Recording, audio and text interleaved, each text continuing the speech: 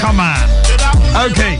Now, quickly, let me run through the list and the full list. But I can tell you that the unconfirmed report, I can say without any doubts, Shatta Wale won the most popular song of the year. Yeah, announced it there. And a Stonebwoy so winning artist of the year.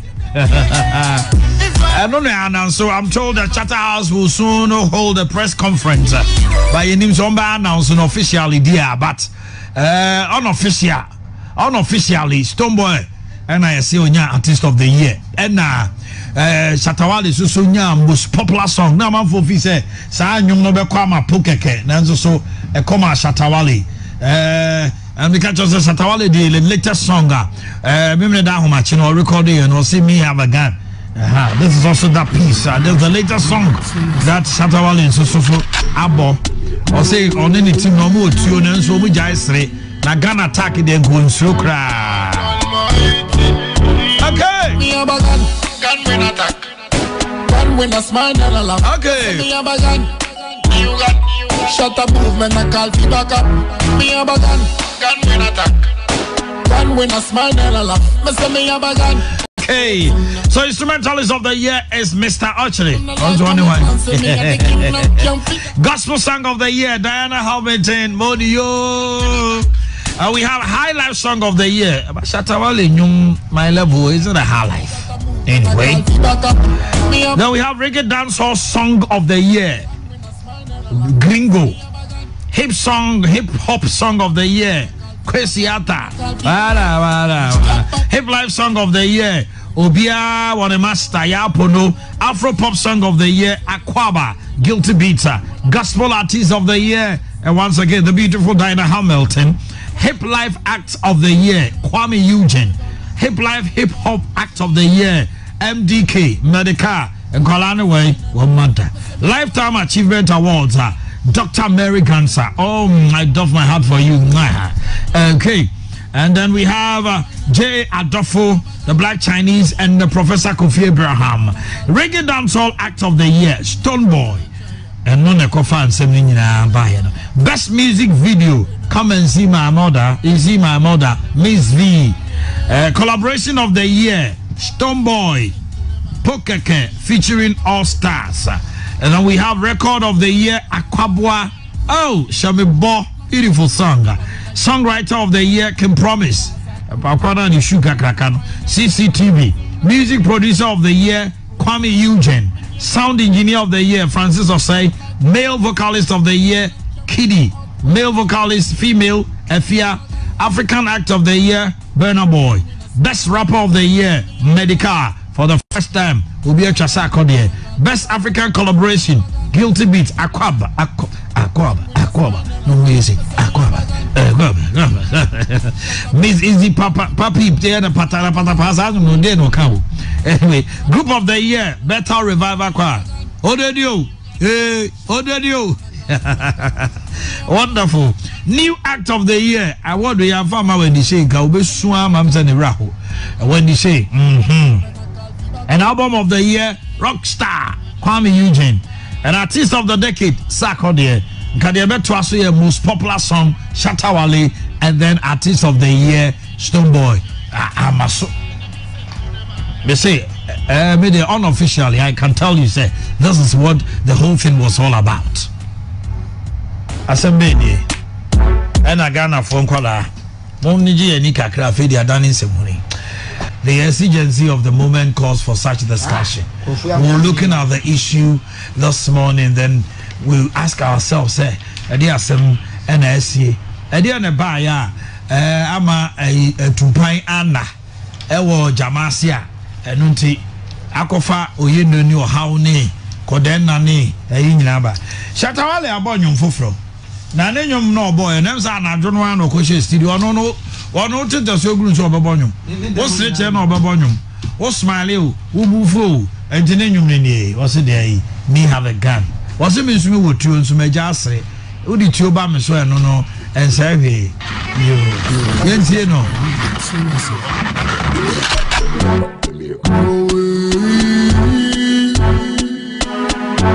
Lord God Almighty, me a bagan, can win attack. Gun when I smile and I laugh. Me say me have a gun. You gun. Shut up movement I call fi back up. Me have a gun. Gun when I attack.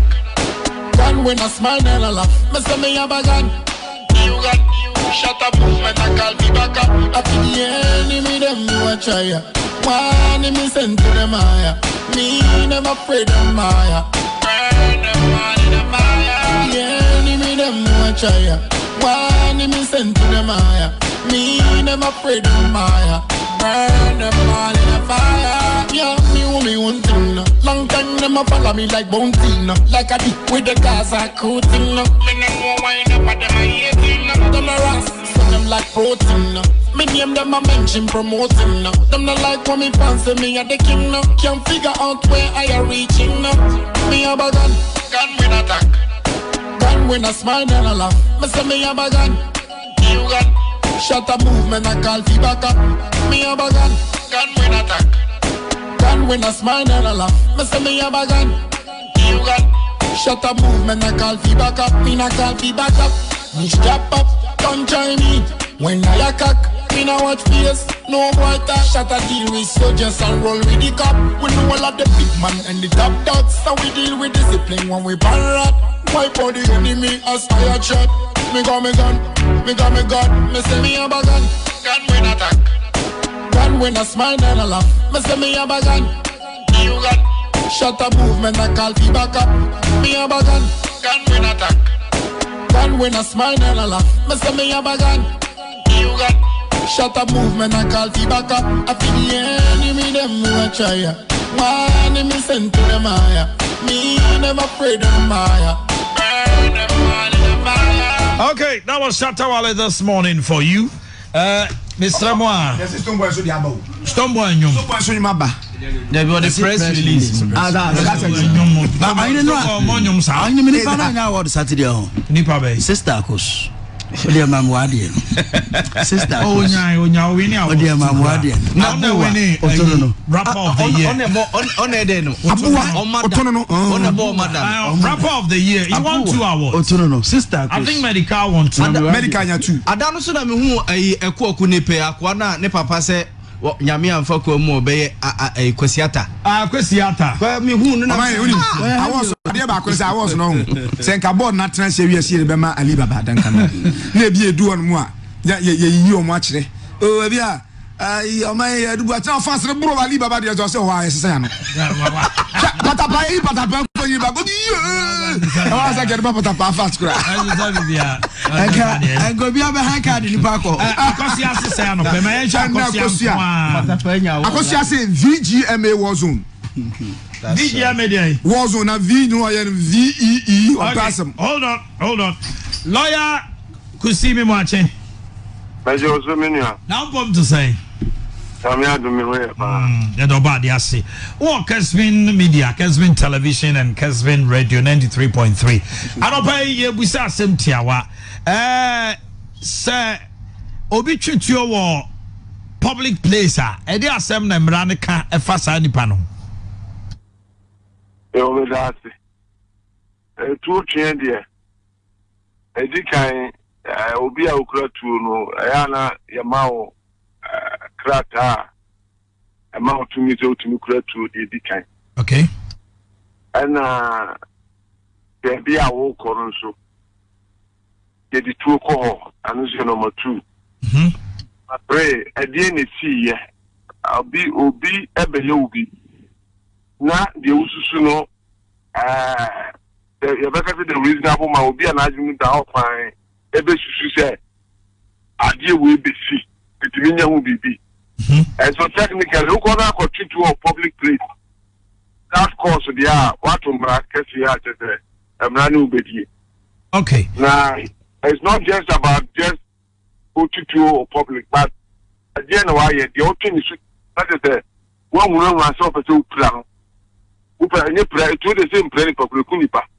and you one who runs off as a kuno all my nipa also I am sure more okay me sure say the public place no be actually to be able to the upper there's a brofumu kano apprehension of fear exactly and so charges in there are several of them a bit McCarthy put Mame Musa we onkasa yem no ka say baby a nipa no ekoye no asem no say ye de tuo kɔ hɔ de etosumienu e de na siye na any reasonable person also so se koba say ofi say obi ba no so ana say nipa bi e ba be ye no bibi na etuo won ho na oyi tuo no a eno no enya say bia ono so de friend no self protection no ana say den sir in America say for instance if there's imminent fear of harm okay obi ba oso be proud